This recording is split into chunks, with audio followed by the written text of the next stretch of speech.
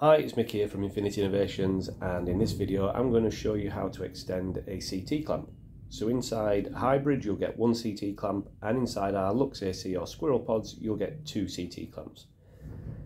All our CT clamps come with 10 meters of cable pre-attached with the relevant fitting on the end, either an RJ45 or an RJ11.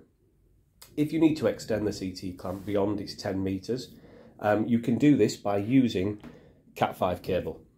And it's very simple. What we request that you do is that you cut the cable. So you cut the CT, say within 10 inches of the actual CT.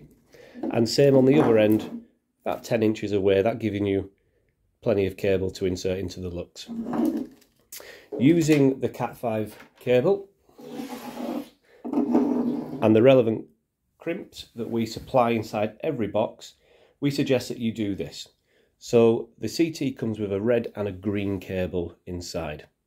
So to keep things simple, why not use the green core of the Cat5 to the green cable of the CT, and then the red cable, possibly use the orange, it's as close as you'll get. And you copy this on the other end as well.